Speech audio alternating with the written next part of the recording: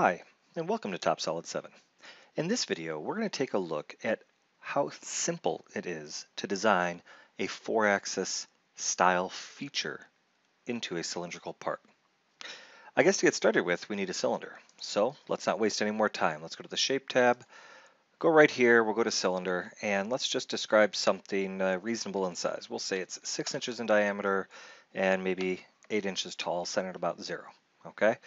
Doesn't really matter if it's centered or not. In this case, I'm going to make mine centered and see what happens. Now, from here, we're going to go to the 3D Sketch pull-down menu, and we're going to go to Operations, and we're going to choose Roll-Up Wizard to begin with. And we're going to unroll this face. Now, if we unroll that face, we can do it based on the face information itself, and then we can hit the green check mark. Once we do that, you'll notice that there is an unrolled face, which is kind of cool. Now you'll notice that we let you go up to 270 degrees in one direction and the other direction. You can go beyond that. This is just reference for you. Okay? The width is the width of the feature, and then you can go vertically up to 360 degrees all you want. Now, in this case, for example, I'm just going to create a simple feature. So I'm going to come here and I'm going to make a little rectangle. Oh, we'll do it right here. Why not? And we'll go from here to here.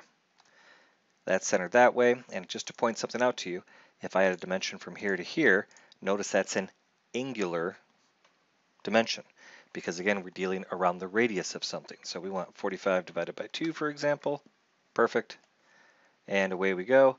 Maybe here we want to delete that. And we also want this to be that 22.5. Cool.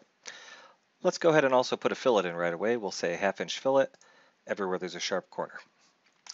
Like that. I'm going to hit unroll, and now we have our rolled up feature. Now, how do we affect the solid model with that? Well, here I'm going to show you a neat little surfacing trick. So I'm going to go to my surface option, and I'm going to go to, to my faces command, and I'm going to select this face, untrim, just so we can see it a little easier. So we have an untrimmed copy of that surface, and why don't we go to our entities tree, turn off what we don't need right now, just to, again, keep it easy to understand what's going on the screen. So we have a rolled up cylinder and a rolled up curve on the cylinder, and we have a cylindrical surface.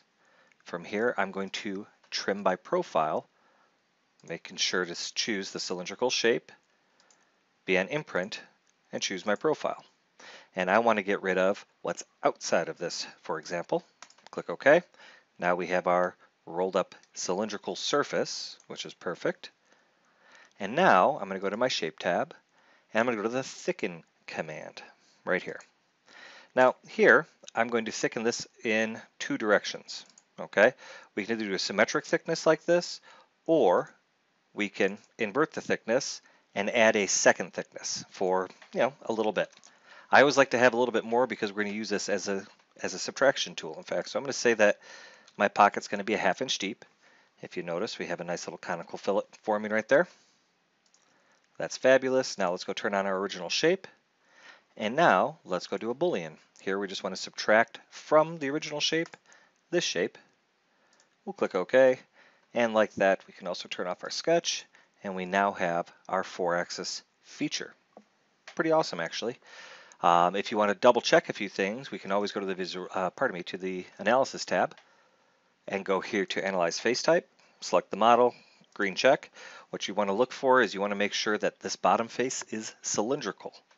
Again, maybe you don't care, you're only designing it in TopSolid, but if you're also machining in TopSolid and you happen to make that face as a cylindrical face, then when you go into machining, you can just select the face with end milling, turn on multi-axis, and you should be able to machine the pocket without any difficulties whatsoever.